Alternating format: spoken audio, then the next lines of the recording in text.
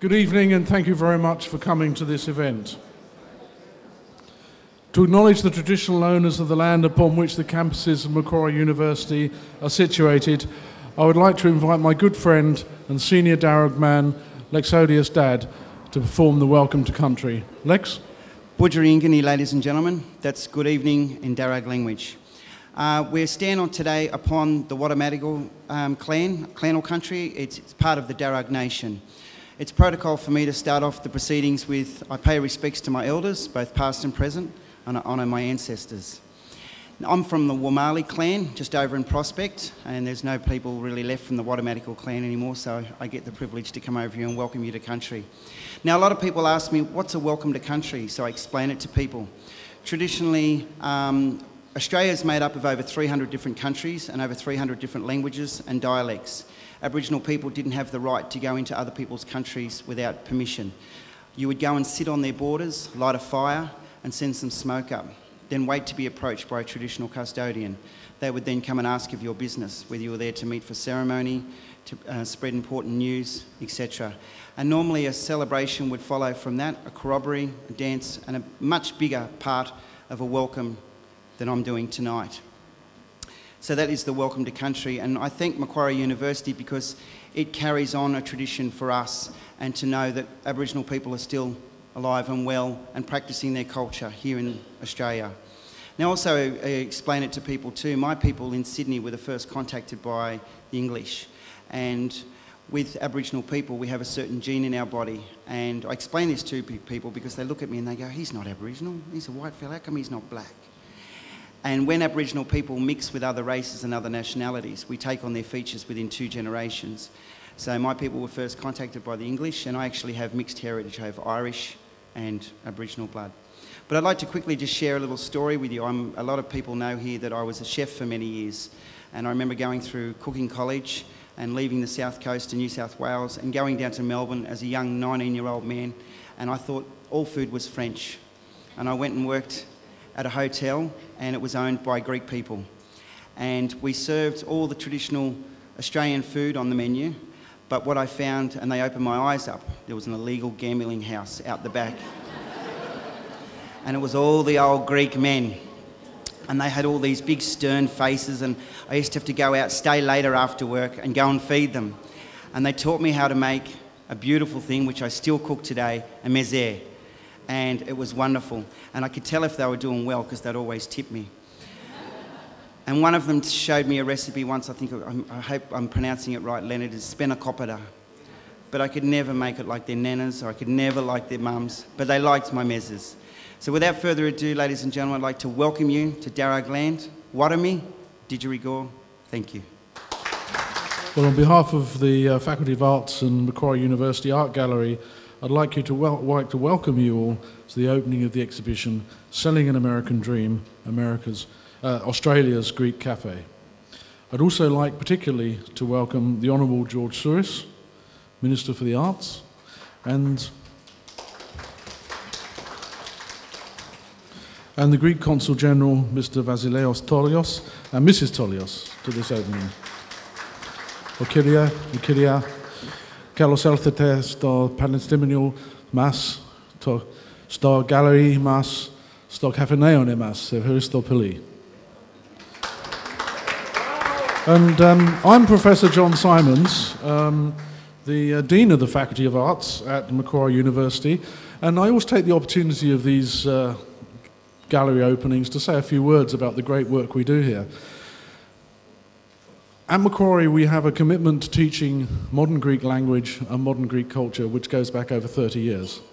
Our Greek Student Association is now 29 years old. Our commitment to teaching ancient Greek and Byzantine Greek culture goes back even further. The university this year is 49 years old, and to the best of my knowledge, our Greek department is also 49 years old. So Greek Studies and Macquarie University have walked together since the beginning of this university. And I'd like also to take the opportunity to thank the Greek government and people through Mr. Tolios for the generous help they give us in maintaining our extensive programs in modern Greek. This photographic exhibition showcases the Greek-run cafes that populated Australian country towns and cities, merging local fare with new American food catering ideas. And they made a tremendous impact on the changes to Australian eating habits, changes that we still enjoy today, I would suggest. Research undertaken throughout Australia and internationally have highlighted these cafes as a kind of Trojan horse for the Americanization of Australian popular culture, not only affecting eating habits, but also cinema, music and architecture.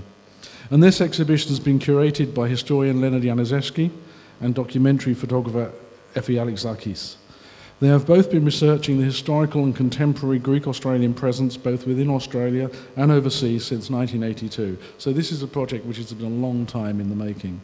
Their ongoing project, In Their Own Image, Greek Australians, is recognised as one of the largest collections of Greek Australian material in the country. The archive encompasses a wealth of visual images, recorded interviews, paper-based textual documents and memorabilia. It's currently housed at Macquarie University in partnership with the Australian History Museum and the discipline of modern history at Macquarie. And in 2001, Leonard Janiszewski was awarded the New South Wales History Fellowship to research the Greek Cafe. Both Leonard and Effy have served on history or arts advisory boards. And I'd like also to stress that this exhibition is part of the 2013 Greek Festival of Sydney, an initiative of the Greek Orthodox community of New South Wales. And I would like to invite the director of the Greek Festival of Sydney, Nia Karteris, to say a few words. Please welcome Nia Karteris.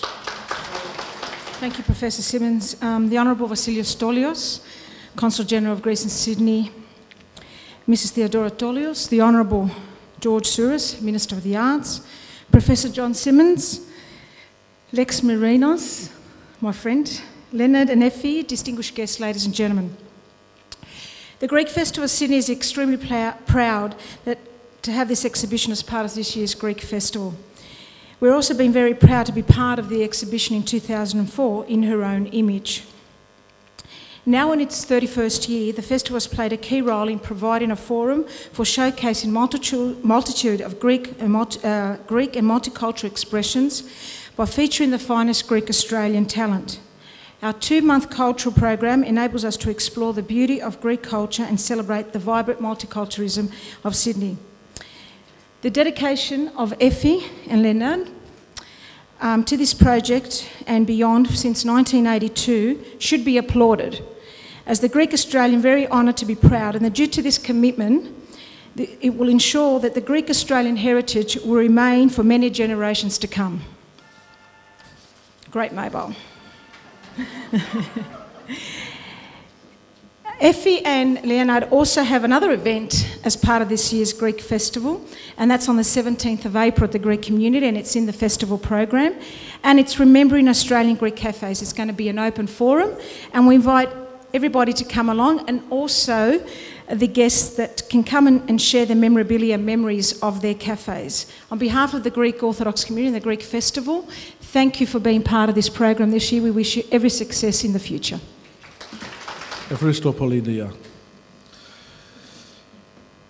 Officially to open this exhibition, I'd now like to invite actor, director, broadcaster, writer and arts administrator Lex Marinos. Lex was born in Wagga Wagga in country New South Wales, where his family ran the Bridge Cafe. During his illustrious career, he has worked in all areas of the entertainment industry as an actor, director, a writer, a radio commentator, a producer and a festival director. A regular on television, his best-known television drama and comedy productions have included Kingswood County, The Slap, Scoop, Live and Sweaty, Bulls Up, Good News Week and World Series Debating. In theatre, he's appeared with the Nimrod APG Sydney Theatre, Melbourne Theatre Company, Beaver, as well as in various commercial productions, including the hugely successful King and I. As director, he's worked in all mediums, including the films An Indecent Obsession and Remember Me, and television series such as Bodyline, Embassy, A Country Practice, and several documentaries. In 1994, Lex was awarded OAM for his services to the performing arts, and in 2001, he was awarded a Centenary of Federation Medal. Please welcome Lex Marinos. Consul General Tolios and Mr. Tolios, Minister Souris, Nia, lovely to see you after many years. fantastic. I can't believe you're still doing the Greek Festival. It's, for 10 years, my goodness. That would have been a difficult gig.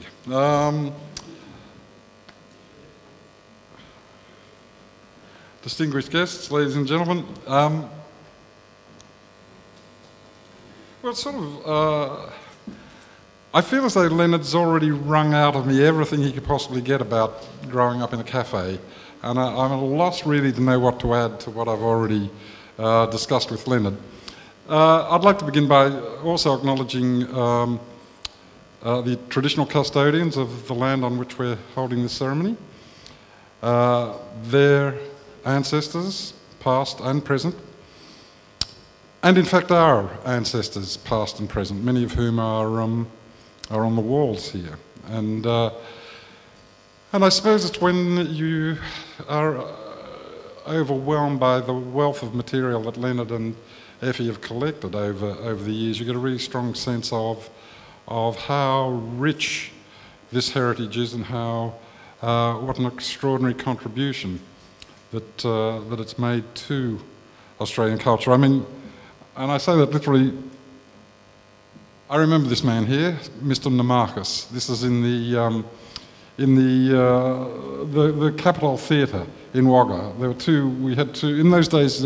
Growing up in the 50s and 60s, Wagga was about 25,000 people, and there was a network of Greek cafes. And both the Capitol Theatre and the Plaza Theatre, the two cinemas, both had cafes run by Greeks, and I remember Mr. Marcus and his family very well. And this gentleman on the corner there, whose name I've forgotten, he features in several photos that I have of my family from that time. And I come in and I see those familiar faces, and they automatically transport me back to my childhood, which is my earliest memory of the cafe. We lived above the cafe, so certainly for the first several years of my life, the cafe was my entire world. I assumed everybody lived in a cafe. But it didn't occur to me that you'd live anywhere else. Without wishing to be controversial and ruining the whole curation of this exhibition, a few months ago I was on a TV assignment for SBS on Who Do You Think You Are, which, you know, it's a genealogy program and traces back one's forebears, and I assumed that they knew all of my Greek background, my Greek heritage, and that I certainly felt as though I knew all of that and didn't really need to know anymore. But they did find with my grandmother, who was born here in Australia from what I thought was a Scottish family. In fact, it goes back further than that, an Anglo-Scottish family. And she had married my grandfather, who'd come from Kassos. And in those days, it was not, you know, this is late after World War I, in the 1920s. Greeks were not fantastically popular within the community in that stage. And that would have been very bold on her behalf and very courageous on her behalf to enter into such a union. And they had their first cafe in a place called Bogengate in... Now listen. Bogan, I'll have you know, was a very distinguished Indigenous warrior. That's the term Bogan, that's where it comes from. I also, like you, thought I would make some very cheap stereotypical jokes and turn up in a flanny and some Ugg boots and maybe a beanie, and it would have been totally inappropriate. So I didn't do it. That didn't stop Leonard and I from making those jokes off camera. But I'm happy to say they're not in the final cut. So someone exercised some good taste somewhere along the line, which clearly Leonard and I were incapable of doing. Anyway, they had their first cafe there, and due to circumstances, which I don't fully understand, and I wasn't even born at the time, so I'm hardly prepared to take responsibility for it, but there was a certain amount of bankruptcy went on. And my grandfather set about working his way out of this, I have to say, and very admirably so. But when they came to buy the cafe in Wagga, it was actually bought by my grandmother. So legally, It's a sort of Anglo-Scottish Australian cafe. Legally. Culturally, it was Greek. There was no question. It was Greek. It was where Greek was spoken. Greek was, customs were observed. Greek food we ate. We didn't necessarily serve that to the customers because they, in those days, weren't necessarily looking for it. They were happy with fish and chips and a steak and eggs, and it really lash out and get a mixed grill. And it's amazing to realise how much protein we ate in those days. The cholesterol in those days must have been phenomenal. Could have powered the country on it. But I do remember the cafe very vividly, and I've been back to Wagga several, over the years, 50 years ago since I left there, I think, yeah. And I've been back many times in the meantime, and the cafe is still there. I'm happy to say it's changed hands several times, which is as things should be. It's now called Scribbles, and there's a little bit stuck in the 80s, I think. And when you get butcher paper when you sit down at the table, and you can and crayons on the table, and you can write and that sort of stuff. None of that nowadays. Even when I go there now, it's still dominated by the ghosts of no matter who the proprietor is, I still imagine my grandfather ruling the roost there, and my mother and her sisters serving behind the counter and on the tables, and Dad and a couple of the young Greek guys out the back in the kitchen working, and I preferred being in the kitchen. I loved growing up in the cafe because it was obviously because you could steal lollies, and you didn't even have to steal them, I was given them for free. And I used them to try and win curry favour with my friends at school. And when that didn't work, I used cigarettes, which I could also steal, and stole many of them. I'm not ashamed to admit. The memories I really have of the cafe were that it was more than just a metaphor for life. It actually was life. It's where I had the opportunity to experience the outside world coming in, and alternatively, as certain progressions through my own growing up, the expanding ripples that took me out of the cafe into school, into the real world, and eventually away from Wagga altogether, and into the wide world. But clearly, I'm shaped by those events, and the two events that I can remember, which I haven't told Leonard about previously, because I was too embarrassed. The first one, I remember being out the back in the kitchen, and I would have been very young, and in fact it's one of my earliest memories of all time. And for some reason we were all congregated in the kitchen, or my memory tells me that we were all congregated in the kitchen, and I was sitting down the end of the very big long table where they did all the food preparation with a glass of lemonade. And for some reason, inspired, in retrospect I see, for some reason I picked up the glass of lemonade and poured it over my head. It was the first time, not the last time, that I poured a drink over my head, but that was the first time, and I realised it made people laugh. It made me feel good. A little bit sticky, but good. It good making people laugh. I thought this is a great thing to do. And so metaphorically I've spent a whole career of the last 40 years pouring glasses of lemonade over my head, and people pay me to do it, which is an extraordinary thing. The other thing I remember about the cafe that I haven't told Leonard previously is that it was the site of a very, very early terrorist plot. In the early 1950s, there was a change of, and it coincided more or less with when I started going to school, there was a change of monarch in England, and Elizabeth II came to the throne, and as part of her coronation tour, she came to Australia and did a car trip around, the areas, including coming through the Riverina and going through Wagga. And I don't know what possessed me, but I think it was, I think it had something to do with going to school and having to sing "God Save Our Queen." And I didn't necessarily mind singing it, but I just knew that it didn't have anything to do with me, in a sense. We had a different sort of national anthem, and that just seemed one that I didn't mind getting the polio vaccinations and things like that, but the national anthem I didn't really, anyway. Somewhere in my brain, very loose term, somewhere in my brain, I think there was an early Republican fervour was stirred, and we had big barrel of frozen peas, or, you know, hard peas that you had to put in water to boil them up to soften them. And I armed myself with half a dozen of these and a little bamboo pea shooter.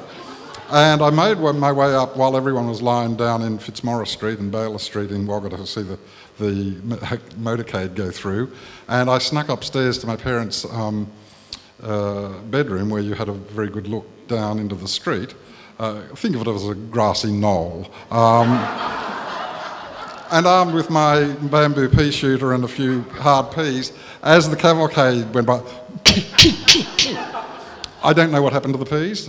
There was no report in the paper of the Queen being hit by a random pea flying through the air, and I'd scurried back down to mingle with the crowd so that there'd be no suspicion. But that's, you know, they're a couple of memories I remember of the cafe.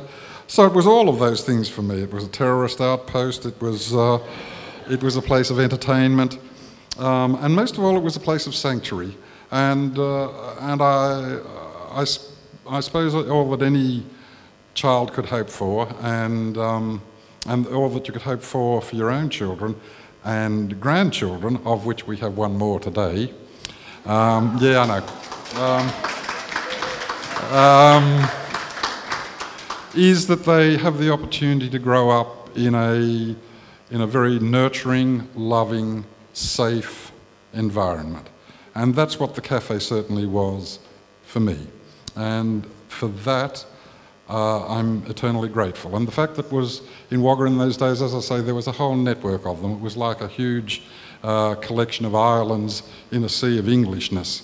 And that was an advantage and a disadvantage. Obviously, the strength of the community was one very memorable thing, and as I mentioned earlier, in that sense of ever-expanding ripples that lead outwards, the whole Riverina, there was a network of cafes, Greek cafes throughout the Riverina, throughout New South Wales, throughout the rest of Australia, to the places overseas where we had friends and cousins and relatives.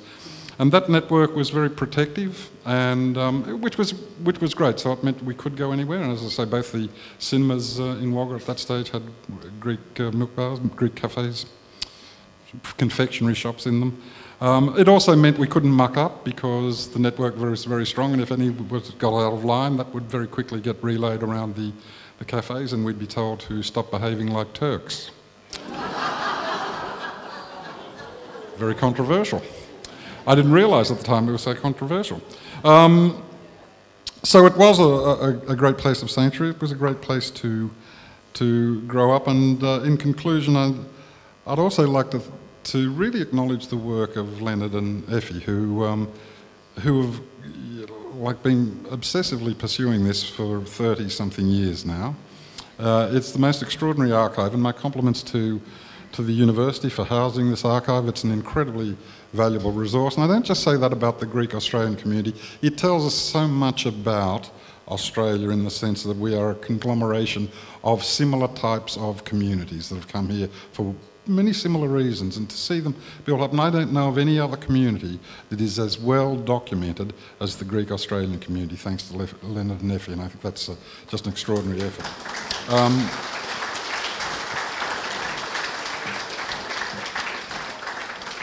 And it hasn't been easy, as they, you know, I know from being friends with them for that long, it hasn't been an easy road or path to take, but they've doggedly pursued it when many more sane people would have given up such an exploit, and I'm really grateful that they have.